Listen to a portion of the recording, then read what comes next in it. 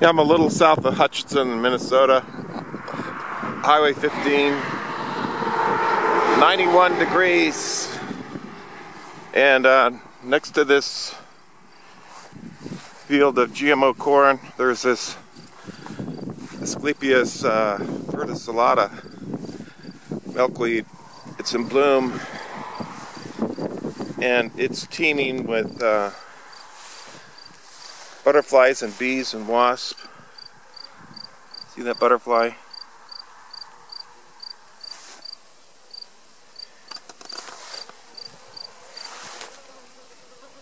Hear the bees?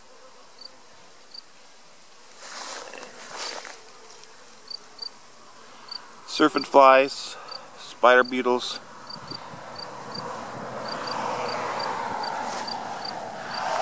There's a blue butterfly.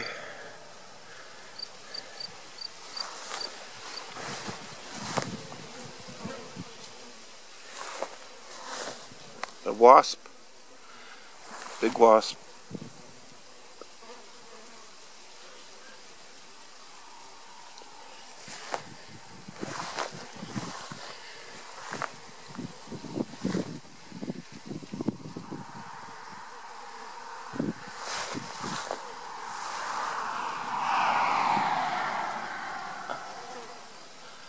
I don't know if that's what kind of fly that is.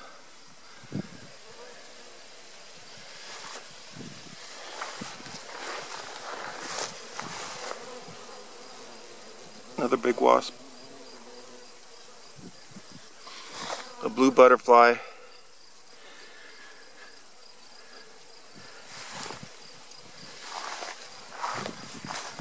More blue butterflies. There's the GMO corn. And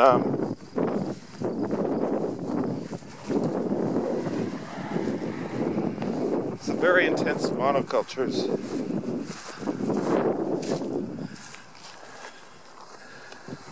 There's the corn. Here you see the verticillata in bloom, the white flower. Down there, more corn. Across the road, soybeans. Foreground there is GMO soybeans.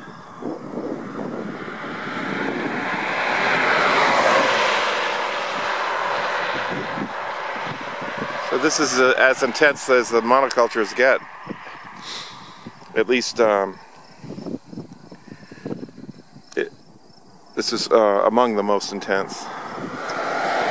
And the corn is not only BT corn and herbicide tolerant corn and rootworm tolerant corn. It's all GMO corn, plus the corn is grown from a seed that's coated with neonicotinoid insecticide.